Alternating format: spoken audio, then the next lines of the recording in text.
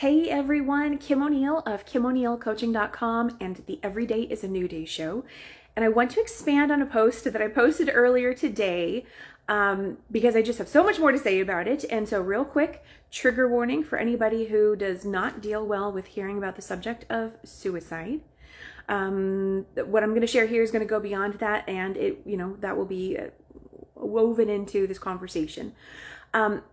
So I was recently chatting with a friend. In fact, just less than 24 hours ago, someone was updating me on things happening in their world. And in a nutshell, they're going through a divorce and recently attempted suicide. Now, thank goodness it did not work, and they are still here, and they can heal in a different way while they're still alive. I'm so grateful for that, and wishing them a lot of peace and ease with that journey. So, what I'm going to share is speaking about relationships ending, but also the degree of anguish that someone can experience when they go through a relationship ending. Because not everyone experiences relationships ending in the same way. So, first and foremost, and I've got some notes here because I want to say a few different things. First and foremost, the first thing I want to mention is abandonment. If you're experiencing a relationship ending and it feels like that person has now abandoned you, or you somehow feel abandoned, you feel completely all alone, maybe the relationship was your world, whatever it may be, you may feel like that person has abandoned you, but this is your opportunity to not abandon yourself. Take a moment and think about that. Just because it feels like someone else may have abandoned you, you don't need to do the same thing to yourself. And I want to encourage you to not. Because this opportunity, this experience really has so much for you. And when you're consumed with emotions and negative thoughts, most likely, all of that, it can be really hard to see what's actually in front of you, what's up ahead, what comes next. So, if you're feeling abandoned, you still have a choice. Are you also going to choose to abandon yourself or not? And I want to encourage you to please not. Please not. Please don't give up on yourself. Also, I will just add, and this could be a much bigger conversation. All of this could, right? We know this. When we experience such intense feelings of abandonment from a relationship ending, many times it can be rooted in your attachment style with your parents. With one or both of your parents. Maybe you had an absent parent, maybe they were there, but yet it felt like they were absent, or, there could be lots of factors involved. And so that just may be something for you to explore. And just because that happened doesn't mean that you're doomed for the rest of your life. You can use this information to delve deeper and understand it better so you can heal from that as well. Okay? Again, this could be a much bigger conversation. That's the first thing I wanted to say, though. It's all about abandonment, and I hope you don't abandon yourself. The second thing I want to say is this will not be your last relationship. I know when you're like right in the throes of one ending, you're like, what? I don't even want to think of another relationship, or you can't imagine yourself ever being in another relationship. And first off, that's fine. Like, now's not the time to really focus on another relationship. Now is the time for you to focus on you. But here's the thing. When you say yes to healing, to moving forward, to being present with your journey, learning and growing through it, eventually doors are going to open and you're going to get to be in another relationship again. And what's going to make that next relationship even better is the fact that you took time to heal first. Heal first. When we don't take time to heal and then we jump into another relationship, repeating patterns and cycles occur. And we don't want that, right? When you know how awful one thing was, it's like, oh, hell no. I don't want to deal with that again. Take time to heal. Because when you heal, you are then going to be a vibrational match to someone else who's healed. So And you deserve that. You deserve that. So, and on that note, my next point I want to say is, oh my goodness, think about a world filled with healed people. A world filled with people who, yeah, they've been there, you know, they've had their own experiences of heartbreak, abandonment, whatever it may be. You don't have to experience abandonment. I don't wish that upon anybody.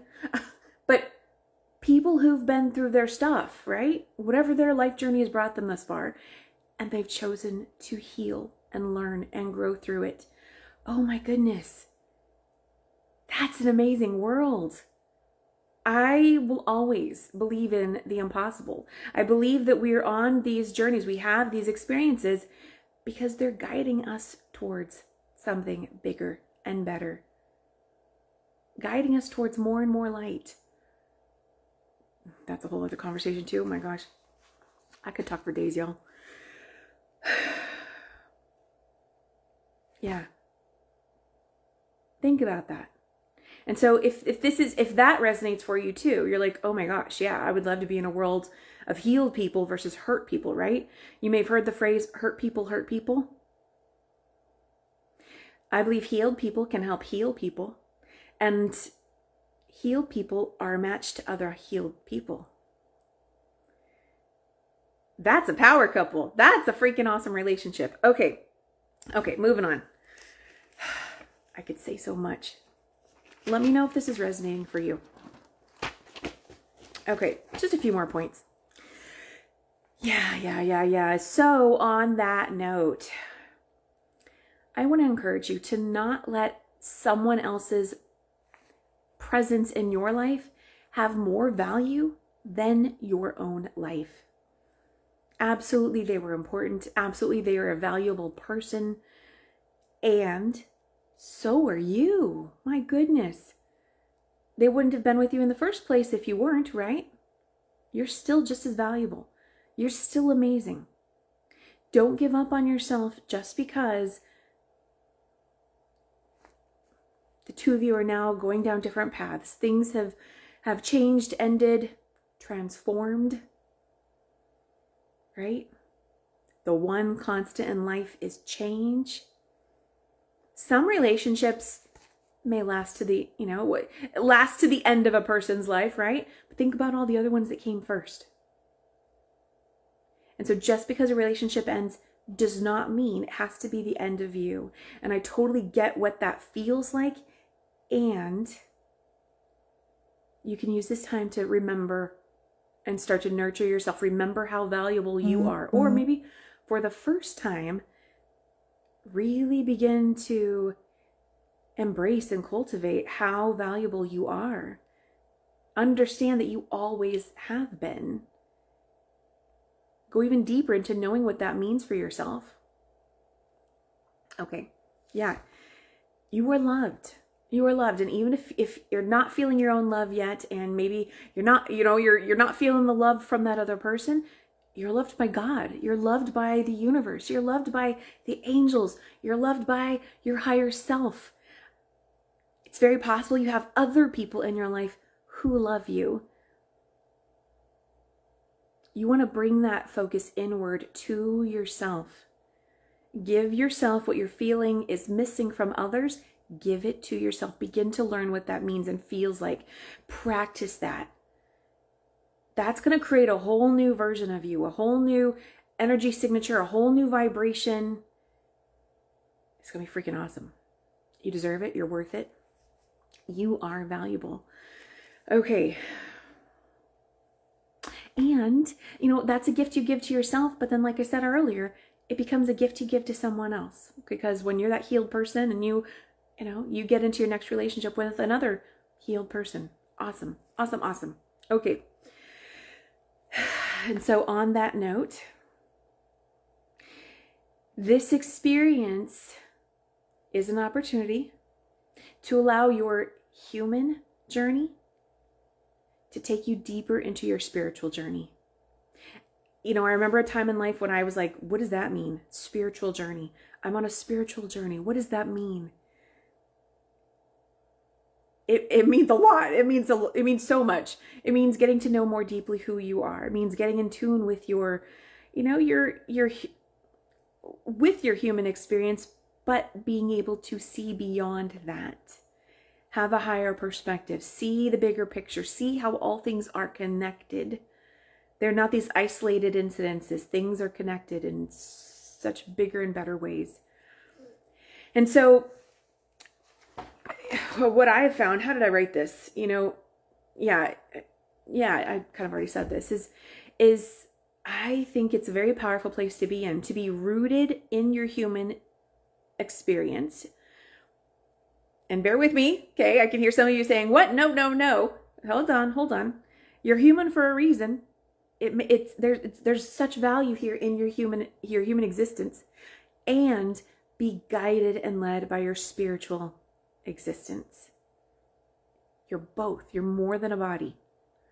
And so spirituality means different things to different people. For some, it means religion. For some, it means universal principles and, you know, thinking in terms of energy and metaphysical principles or maybe it means things like angels. There's so many different components to it. To me, there isn't right or wrong about it. It's you tuning into what resonates for you. Okay? That's what's right for you. You get to decide that. So it's not about escaping the human experience. It's about embracing it so you can then be the amazing person you are here on earth, but with the information and tools of having that higher understanding that you are so much more. You are guided by your higher self, your spirit guides, God. I don't care. Call it woo-woo, call it whatever you want to call it. But you're more, and you deserve more. But it's one of these things you have to allow yourself to further embrace and transform. And so I'm not suggesting anyone move faster on their healing journey than what feels comfortable, what feels like what you're ready for, anything like that. But I just wanted to highlight these extra points that I wanted to make to, you know, potentially aid you in whatever process you're going through, and potentially give you some added perspectives that may help bridge the gap from feeling like all is lost to knowing that this is not the end of everything. It may be the end of one phase, and yet is the beginning of your next phase. So, with that said, if you are someone who is choosing to move further along this self-love journey, spiritual journey, whatever you want to call it, right? It's all journey. I call it all journey. If you're choosing to say yes to this and you don't want to be stuck, you want to be able to move through it, to heal through it, grow through it. To me, I also refer to this as cultivating inner abundance. Cultivating an inner abundance, feeling whole from the inside out, right? Again, thinking about that world filled with a ton of people who feel whole. You're already whole, but you may not feel whole. So to me, those are two different things. You want to connect the dots. You want to connect the dots between your head and your heart. You want to connect the dots between knowing that I'm a whole person, but shoot, am I feeling whole? You want to learn how to get there and feel feel that way. That's what's going to support you in being rooted and grounded in your human experience, knowing that you can be like a tree. Be like a tree. Be so powerful and strong and grounded, and yet be able to be flexible when life ebbs and flows. Things change, right? And so who knows? Who knows? Maybe things will come back together and you and that person will come back together, or maybe not. Either way, your task right now, if this is resonating for you, is to focus on you and to heal yourself. Love yourself. Really learn what that means, what that looks like. How do you get to make that an everyday part of your life and your existence, how you operate in the world? few years ago, I did a video series on this. It's on YouTube if you want to check that out. It's in the playlist titled What Self-Love Looks Like. I think that's what I titled it. And so if you'd like to just, you know, immerse yourself in more of that subject, self-love, and gaining deeper perspective, and that will help you in cultivating what self-love looks like for you, that I definitely encourage you to check that out. And lastly, remind you that while much of this experience may feel like you're alone, you do not have to go through this alone. You don't have to heal alone. Only you can make the choices for yourself to heal, to move forward, but you don't have to do it without any support.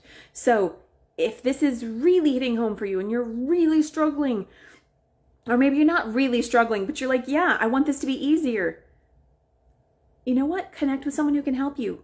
A coach, a counselor, a therapist. Talk to your friends, whatever it may be. You don't have to do this alone. So that's just lastly, I want to encourage you to not isolate yourself unnecessarily, okay? Allow someone else's, right? It can be many people to help you through this. So if this is resonating for you and you'd like to talk further, reach out to me. Visit my website, kimonealcoaching.com, or send me a message wherever you're seeing this video. We can set up a one-on-one, you know, free consultation, and I'll see to what degree I can support you.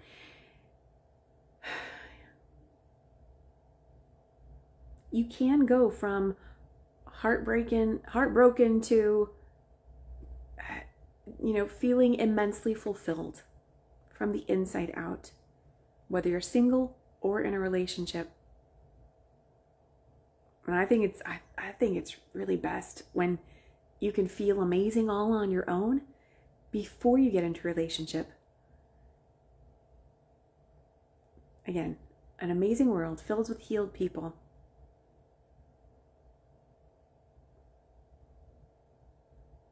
I have more that I could say. Some of it's already escaped me, so I'm going to take that as my cue to end this. Anyway, I am wishing you so much love and healing and light and inner peace and ease. And just know that there is something after this. You deserve more, and I so encourage you to embrace the healing journey for yourself, for your next relationship, for the world. A healed you inspires healing in others. Okay, someone's going to cut me off. Have an amazing day. I just had to share this extra stuff. And sending you a virtual hug. I'll see you again soon.